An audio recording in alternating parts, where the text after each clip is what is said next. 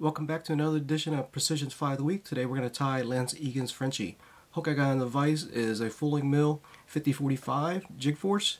You can tie this pattern anywhere from size 12 to 16. I got a 2.5 millimeter slotted bead on this size 14 hook. We're going to add a little bit of wire, lead wire here. This is a 0.10. Do about 7-8 wraps.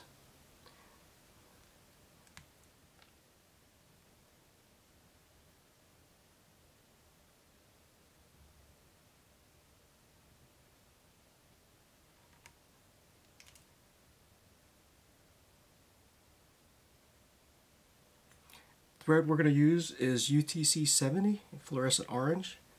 Lance likes to use red. For me, orange works really well, so that's what I'm going to use.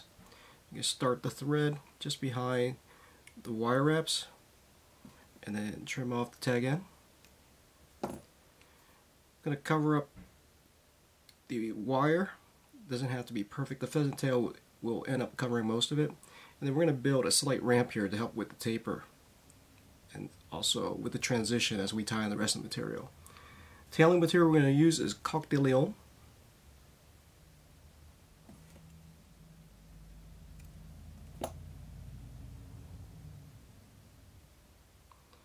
And then we're going to tie it in right where that lead wire stopped. Take it back to the bend of the hook and then trim off the excess. Next we're going to use some small ultra wire. Again, we're going to tie that in right there at where the wire stopped. It's really going to help with the transition as we wrap the pheasant tail. The pheasant tail we're using is dyed gray.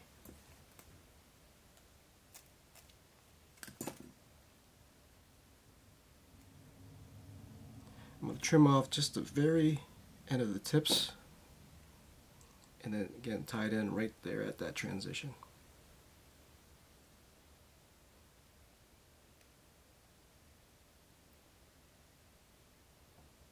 I'm going to take the thread all the way up to the bead.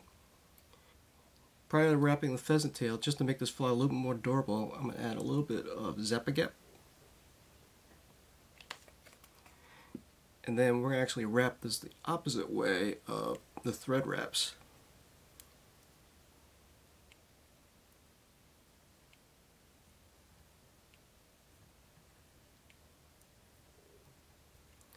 Take it all the way up to just behind the bead, and then tie it off.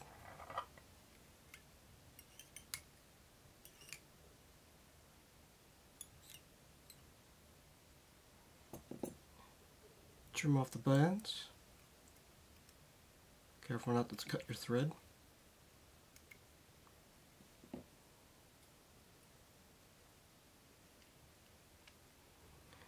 And then now we're going to take this wire,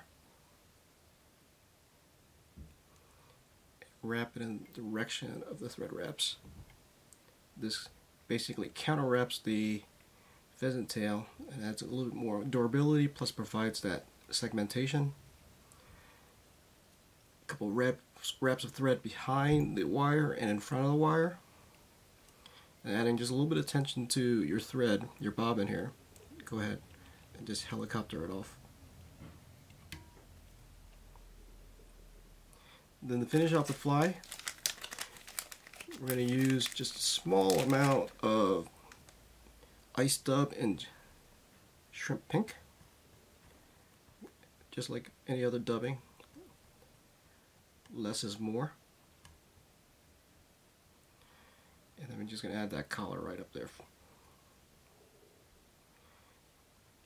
Then build up a slight orange hot spot. Whip finish.